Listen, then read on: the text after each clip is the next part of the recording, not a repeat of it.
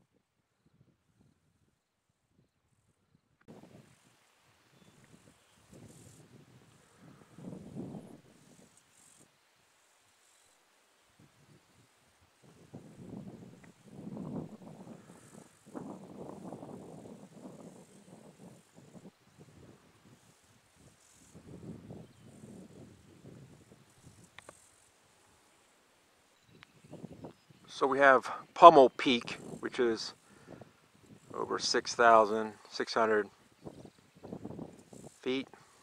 We have Panther Peak, and you might be able to see there's a desert research station I drove past.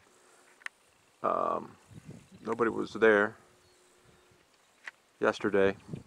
Then over here we have Panther Junction, and right over in there somewhere is a ranger station. That's where you would go to get your backcountry permit and reserve your spot. All reservations are done in person, and you basically look at a map and reserve the spot you would like, and it's $12 flat fee for up to 14 days. Doesn't matter if you stay 1 day or 14 days, it's $12. And you reserve your site. This site is called KB2. And so you reserve the site, and it's your site. Nobody else will be pulling up next to you. And very nice. So I'm going to be driving today up about 2,000 feet in elevation, and we'll be hiking right behind Panther Mountain, right over there. All right, I'm on the back side of Panther Mountain, hiking up the trail. It's beautiful.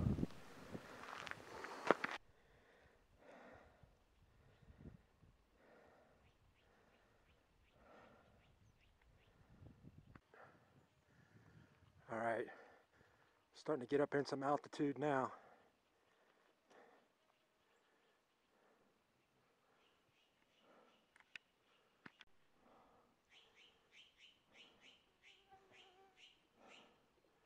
Making the summit. Taking us this trail. It's got to be a donkey. It looks too small to be a horse.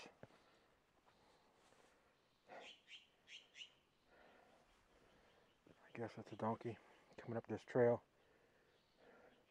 Pretty tight fit for a full-size horse.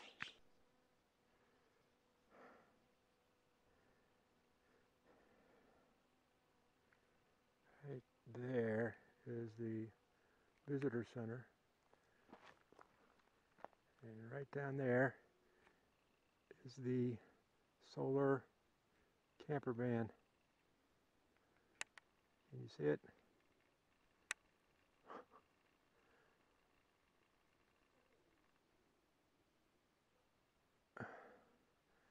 Gets really shaky zoomed all that way, but that's where I came from.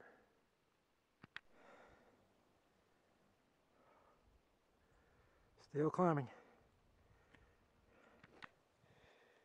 Ah, nice rock to take a seat. Drink some water. Oh, what a view.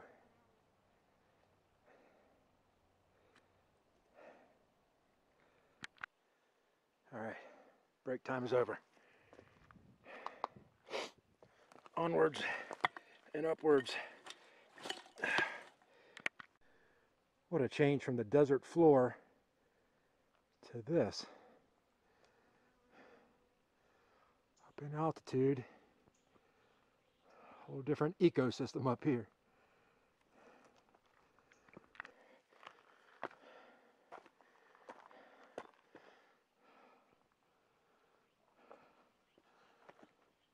Closer and closer.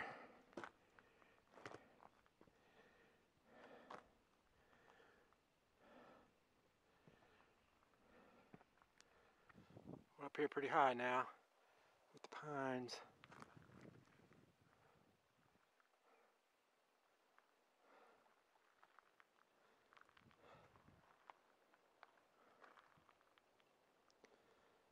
But we're going to go up even higher.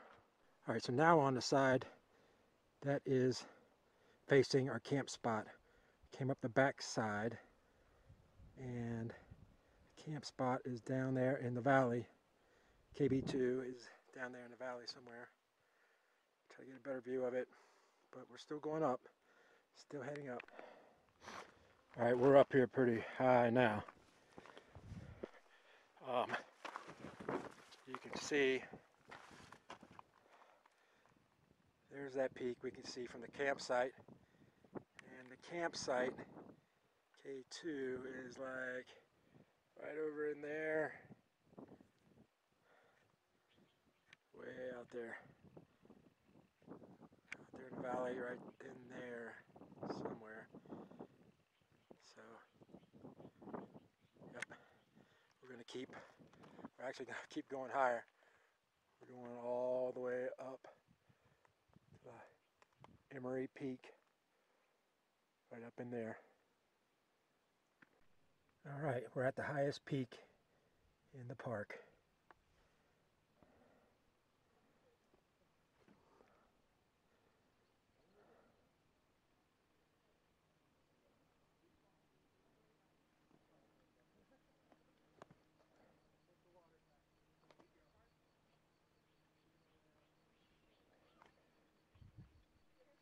The van is down there. That's where I parked it.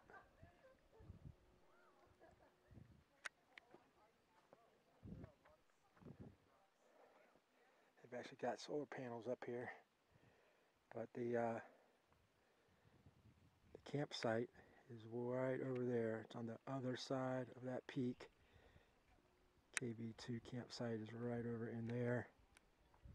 So drove the van from that campsite over to that ranger station and hiked up here. Last 100 yards of this hike are pretty treacherous. But this is it.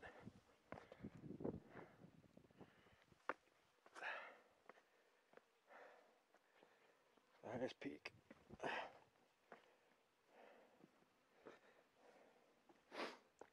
They've got some solar panels over there too.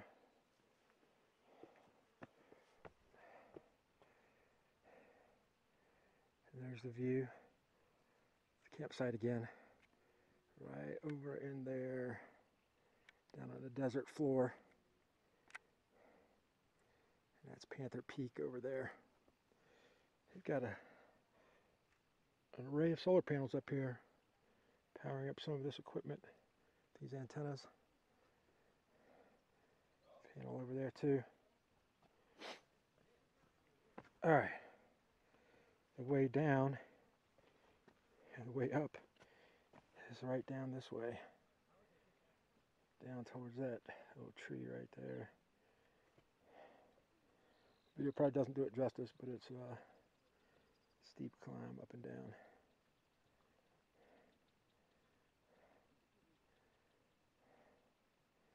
Looks like there's a couple people climbing that peak right over there.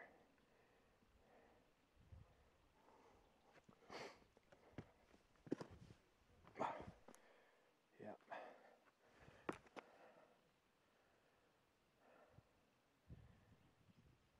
It's pretty incredible.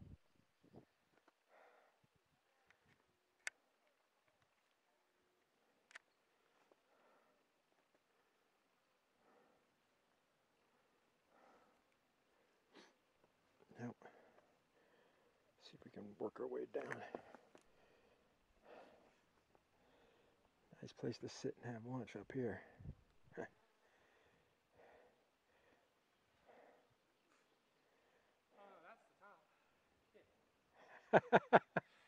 You looking for the marker?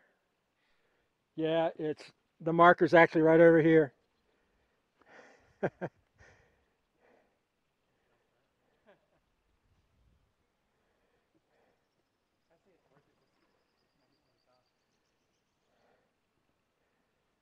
All right. Try to work our way down here.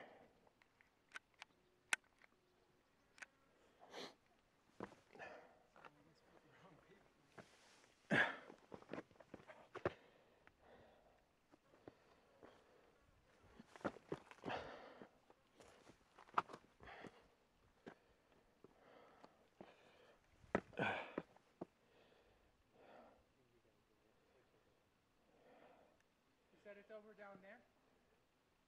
Like around there? Yeah, I saw some people go up a different way, but I kind of went around this way. It wasn't bad. It wasn't too bad. It's a little treacherous in a couple spots. All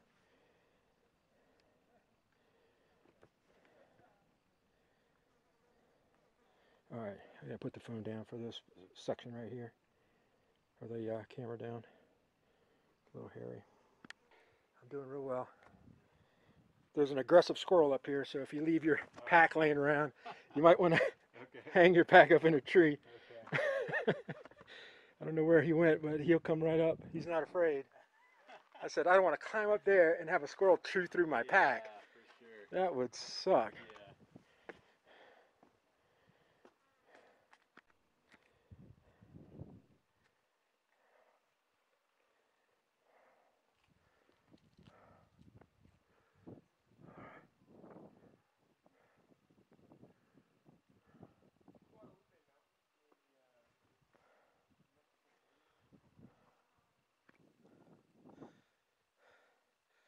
And let me tell you, coming back down, see, we were right there at the solar panels. Coming back down is a lot easier. It's a lot easier than going up. Still hiking down. You know, it's funny that I never noticed these solar panels. I never noticed those solar panels on the way up here, not until I got almost up to them. You can see that's where we just were, and didn't notice them until I got up close to them. The solar panels up there. Anyway, still got a long hike ahead of us, heading down. All right, we made it back down to the van, the visitor center and ranger station. It's down here, but can you see the solar panels? I can't see them through the viewfinder, but it should be right in there somewhere. Anyway, that was it's only 10 miles round trip, but it's a pretty strenuous hike, especially getting towards the top. It was about 6.5 hours total. With that's with spending some time at the top. I went ahead and put a tent up just to store extra gear so the van's not as crowded. I'm going to be here for a week, so just a place to store some things. Here's another advantage of being out in the middle of nowhere, camping by yourself, is I'm